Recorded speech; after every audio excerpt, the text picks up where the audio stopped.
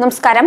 ജയ് ശ്രീറാം വിളി പോർവിളിയായി എന്ന പരാതിയുമായി 49 പ്രമുഖർ പ്രധാനമന്ത്രിക്ക് കത്തയച്ചതിന്റെ വിവാദം കെട്ടടങ്ങുന്നതിനു മുന്നേ കൂടുതൽ ഉച്ചത്തിൽ ശ്രീരാമന് ജയ് വിളിക്കണം എന്ന പരാമർശവുമായി ഡോക്ടർ ജേക്കബ് തോമസ് IPS. ജയ് ശ്രീറാം വിളിക്കാൻ പറ്റാത്ത കാലഘട്ടത്തിലാണ് നാം ജീവിക്കുന്നതെന്നും വാൽമീകി ജീവിച്ചിരുന്നുവെങ്കിൽ മറ്റൊരു രാമായണം കൂടി രചിച്ചേനെയെന്നും അദ്ദേഹം പ്രതികരിച്ചു. തൃശൂരിൽ നടന്ന രാമായണ ഫെസ്റ്റ് എന്ന പരിപാടിയിൽ സംസാരിക്കുകയായിരുന്നു അദ്ദേഹം. പൂർവാധികം ശക്തമായി ശ്രീരാമന് ജയ് വിളിക്കേണ്ട കാലം അതിക്രമിച്ചുവെന്നാണ് അദ്ദേഹം കൂട്ടിച്ചേർത്തത്. ശ്രീരാമൻ നന്മയുടെയും ധാർമ്മികതയുടെയും പ്രതിരൂപമാണ്. ശ്രീരാമന് ഒരു ജയ് വിളിക്കാൻ പോലും പറ്റാത്ത അവസ്ഥയിൽ നമ്മുടെ മനസ്സ് മാറിയിട്ടുണ്ടെങ്കിൽ നമ്മളെല്ലാം കാട്ടാളന്മാരായി മാറിയോ എന്നാണ് അദ്ദേഹം ചോദിച്ചത്. പൂർവാധികം ശക്തമായി അദ്ദേഹത്തിന് ജയ് വിളിക്കേണ്ട കാലം അതിക്രമിച്ചുവെന്നും അദ്ദേഹം പ്രതികരിച്ചു. ജയ് ശ്രീറാം വിളി പോർവിളിയാണ് എന്ന പരാതിയുമായി 49 പ്രമുഖർ പ്രധാനമന്ത്രിക്ക് കത്തയച്ചതിന്റെ പേരിലുള്ള വിവാദം കത്തി നിൽക്കുമ്പോഴാണ് ജേക്കബ് തോമസിന്റെ ജയ് ശ്രീറാം പരാമർശം.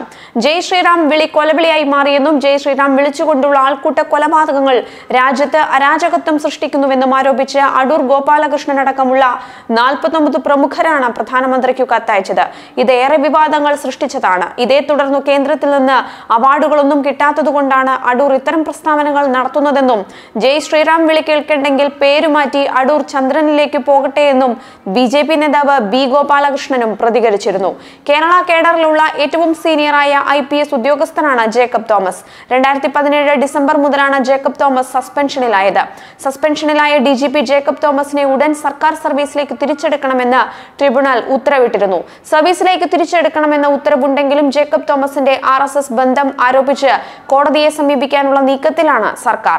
ജേക്കബ് തോമസിനെ എത്രയും പെട്ടെന്ന് തിരിച്ചെടുക്കണം എന്ന ട്രിബ്യൂണൽ ഉത്തരവിലുണ്ട്. ട്രിബ്യൂണൽ എറണാകുളം ബെഞ്ചാണ് ഉത്തരവിട്ടത്. കാരണം പറയാതെ സർവീസിൽ നിന്ന് മാറ്റി നിർത്തിയ സർക്കാർ നടപടിയെ ചോദ്യം ചെയ്താണ് ജേക്കബ് തോമസ് ട്രിബ്യൂണലിനെ സമീപിച്ചത്. തുടർച്ചയായുള്ള സസ്പെൻഷൻ നിയമവിരുദ്ധമാണെന്ന് ട്രിബ്യൂണൽ ഉത്തരവിൽ പറയുന്നുണ്ട്.